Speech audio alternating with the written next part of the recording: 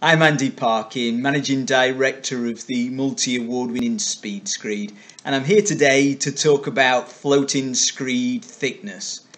So whenever we're talking about thickness, and generally we tend to be talking how thin a screed can go, we have got to look and examine what the substrate is, and in this case it is a floating construction. So when we're saying floating, that means that it can be an acoustic insulation or it can be thermal insulation generally.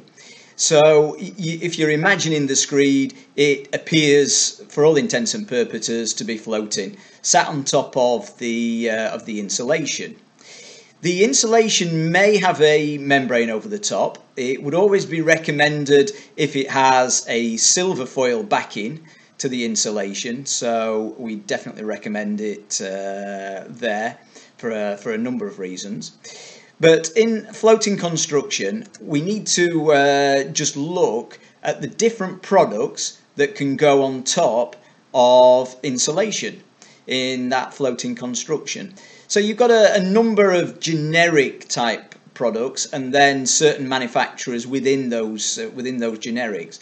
So if we start with the flowing screed, so the calcium sulfate flowing screed at 35 mil domestically and at 45 mil commercially, that's the minimum depths that they can go onto insulation.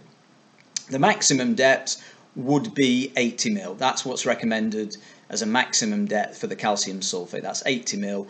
You would tend to get a lot of bleed water at that depth, which can then lead for a weak and friable surface that needs to be sanded down.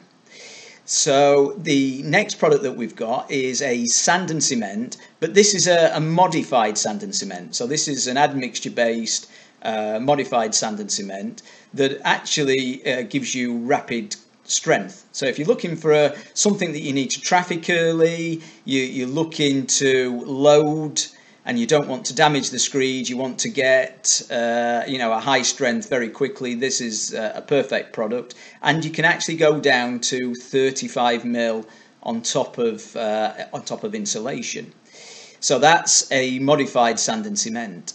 The maximum, well, there isn't a maximum per se, providing that the screed is always well compact and it's compact in layers. But you would question the thickness of the screed in terms of why wouldn't you use a little bit more of the insulation in the floating construction.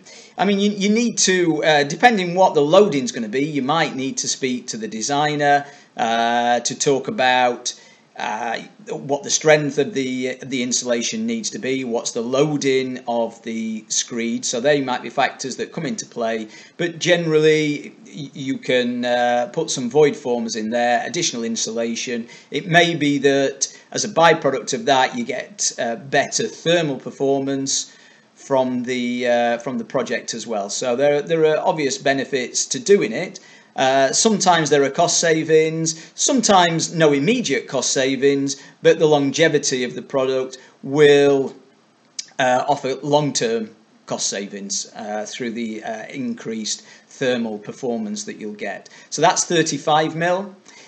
Sand and cement screed, and this is a modified product again. So with, say, hydraulic binders in there, at 40 mil, you can actually get a fast drying product. So if you're looking for a fast drying product, then that might be key for you if you need to get your floor coverings on very quickly. 40 mil minimum on that. Again, no specified maximum, but you'd always look at what you really need. Can I put void formers in there?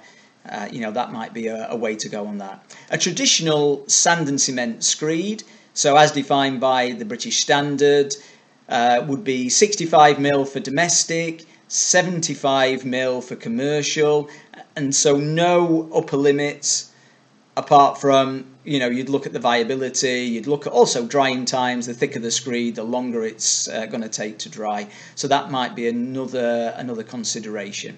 So I hope that's been of use, and if you've any further questions, please contact me and we'd only be too happy to answer any questions that you may have. Thank you.